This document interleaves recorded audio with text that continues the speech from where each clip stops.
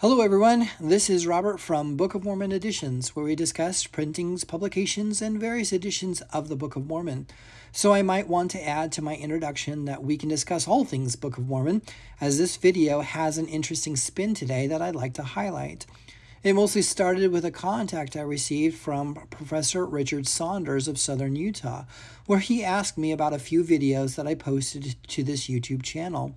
He informed me that he has done some extensive work and recently published a book specifically regarding the 1920 edition of the Salt Lake Book of Mormon. A few days later, Stephen from Mormon Book Reviews contacted me that he met Richard Saunders at a Mormon History Association conference, and we compared notes.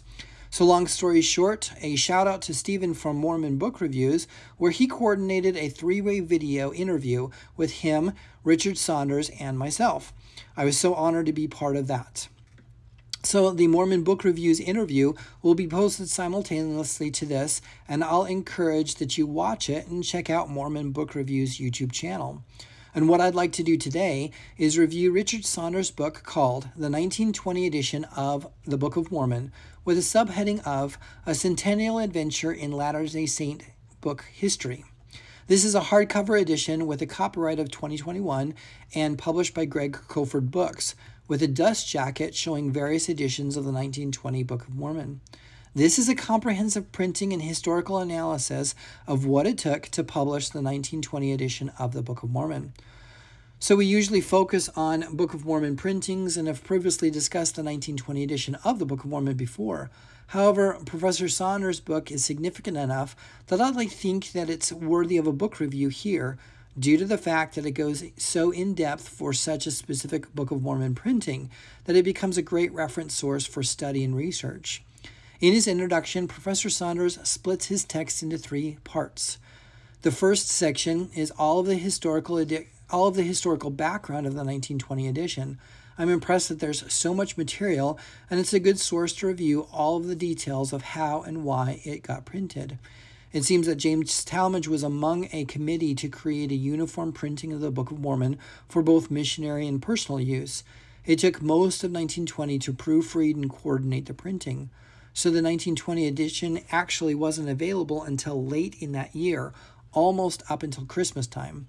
Professor Saunders goes into depth regarding the printers that the church commissioned and all of the various printing dates.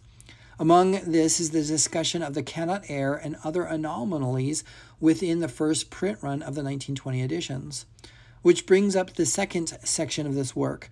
Professor Saunders provides an extensive catalog of all of the printings and variations for that edition.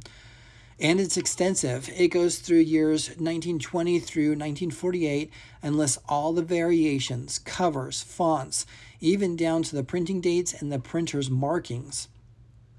In the interview, he mentioned that his librarian's experience helped him create a valuable list to describe the variation and the details that make that unique book.